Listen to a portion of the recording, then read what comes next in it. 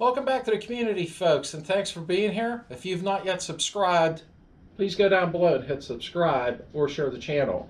For my community that's already here, thank you for being here. I appreciate it. Down in my description below, in every video now, you'll see a link to where you can buy stickers, t-shirts, apparel, coffee mugs, whatever you want.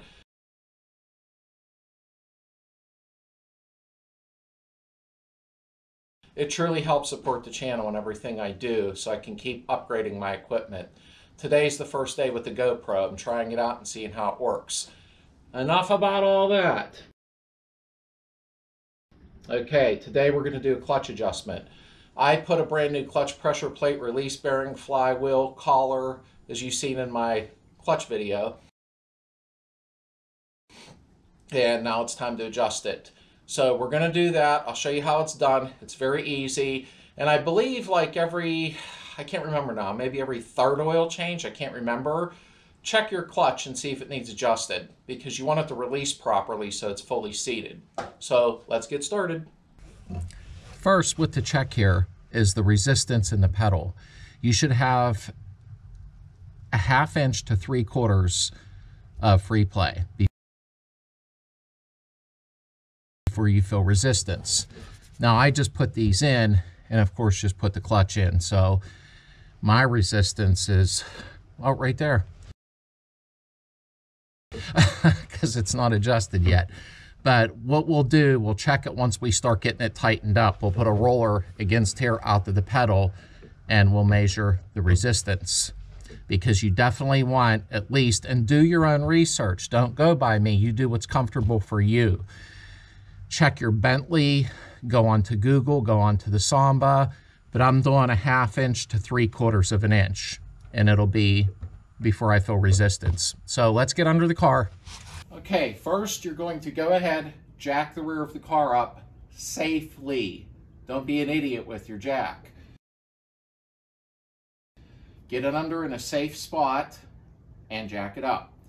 Make sure to use jack stands. Don't trust your jacks. I see a lot of guys, even the guys that have been up for a while, laying under their car with just a floor jack. If that blows out, you're done. It's over. Curtain's blown. Make sure to use jack stands. Position them properly and be safe, okay? I'll show you what I do and you do what you want. I'm not telling you where to put your jack stands. Come on. Okay, so normally, it's the transaxle. Normally, I jack mine up on that point right there. Don't jack your car up on your floors like somebody did to this before me, but make sure you jack it up safely, okay? Don't jack it up here because you will bend this like somebody did before me and I had to straighten that brace. Know what you're doing, okay? I actually, trying to slide around here, guys, sorry. I put mine on the brace across. That's what I do. You put them where you want, and I use jack stands that are always heavier. Like, these are 6 ton. My son bought them for me. I am not giving anybody any advice on where to put them. That's just where I use them. So, that's that in a nutshell. Now, you've come in from the driver's side of the vehicle. This is the driver's side. And you're gonna come in and here's your arm on your transmission. It's on the driver's side. Here's the adjusting nut. You can probably fit a little hex head wrench on here, but I can't get my arm up through there because I'm filming. So the camera's in the way of me getting my one arm up. So I'm gonna use a long pair of needle nose. And hold that and then turn it. I can turn it at first without holding the cable because it's so loose. So you're going to turn clockwise to start tightening it up to give it tension.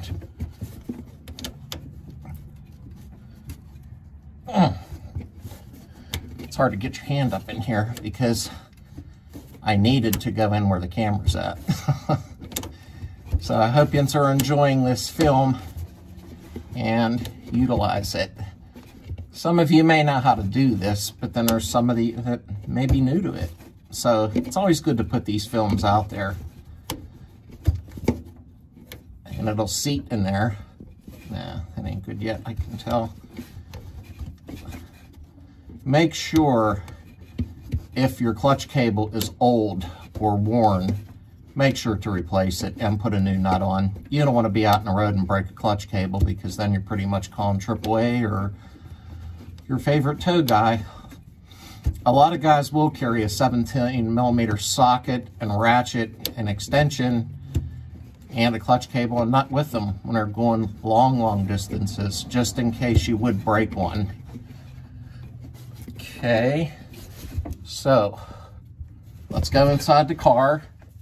Okay, so we're gonna see what the resistance is like. I still got a ways to go. I can feel resistance right there. But we want 1/2 to 3/4, and we'll end up putting our ruler against here, and that's how we're going to find out where our free play is. Okay?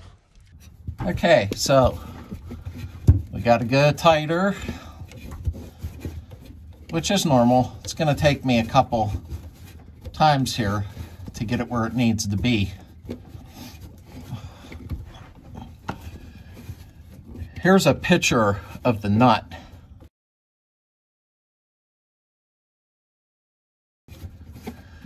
And the reason I showed you that is it seats inside of here, on the other side, of course. If you see what I mean right here, it'll seat in place.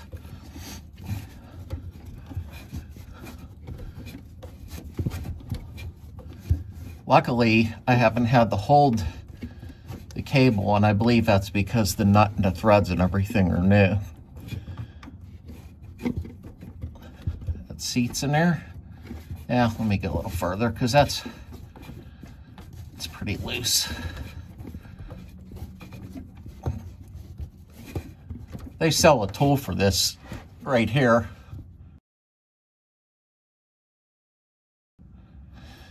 And you can hold the nut with it, but I never really seen a need for it. Maybe some people would, I don't know. Okay, let's go check it. Uh-oh. Oh, no. There we go.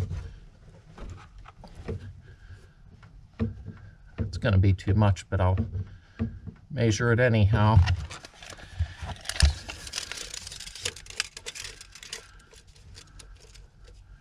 I'll show you this up close when I'm done. But we're at 8.5. Oh, I think I nailed it. I'll show you in a minute. Hang tight, don't bully me. 8.5. The resistance as at 8.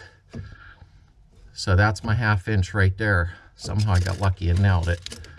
Let me hold the roll one more time. Come on, jerk. A little over 1/2 inch. So that's pretty good. That's my free play. Okay, so I only have 2 hands. I'm holding the camera with one and of course the roller with the other. You're just gonna position your roller against the firewall up to where your pedal would be. And obviously you're going to, I'm all over the place here. There we go. Then you're gonna push your pedal and go from 1/2 inch to 3/4. Do your own research on that, but that's what I use. You don't wanna have not enough or too much. You want it kind of just right so the flywheel, you know, actually works properly. Okay, so that's all adjusted and done.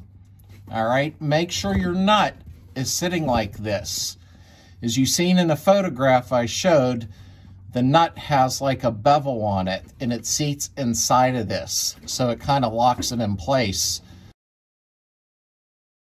so it can't turn on its own. So that's all there is to that. Okay, so give it a feel with your foot. See how it feels. This one's all new, pressure plate and everything. So everything feels good. We're gonna measure once more. I'm pushing it in and out a few times just to see what it feels like. Make sure everything's taken out of it. Okay, I'm gonna check it one more time.